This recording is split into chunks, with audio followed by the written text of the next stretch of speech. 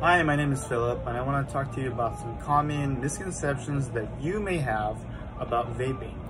Now, if you're like me, you spend a lot of time scrolling through memes on the internet, and it may be done through Instagram, on Reddit, or other apps. And you probably encounter a lot of memes that are related to vaping, such as the "we get it, you vape" meme. Many of these memes are created for comedic purposes, but they can actually reveal how prevalent vaping is and how it's perceived for many individuals of the millennial generation and of the Z generation.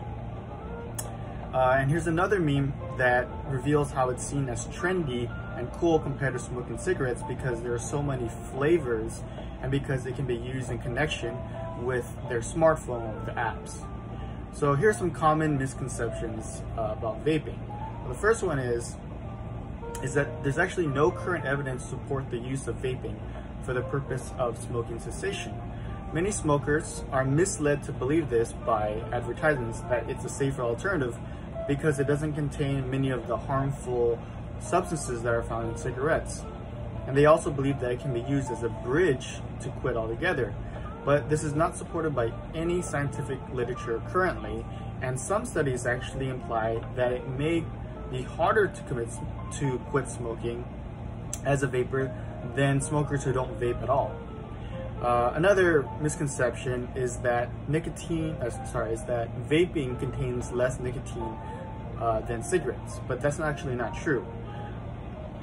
There's actually a wide variety of e-cigarettes found on the market today, and they all contain varying levels of nicotine levels, and many manufacturers have actually allowed the user to adjust the amount of nicotine that they ingest.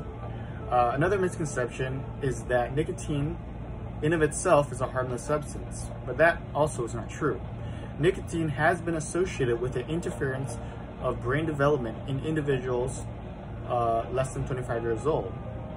And chronic nicotine use can cause vasoconstriction, high blood pressure, and lung disease, and is also associated with increased risk for heart attacks, stroke, and cancer. Another thing that manufacturers of vaping will tell you is that the emissions are just harmless water vapors that don't do any damage to the people in the surrounding environment or to themselves. But these emissions are actually aerosolized, meaning it's composed of ultrafine particles that remain suspended in their environment for a short period of time.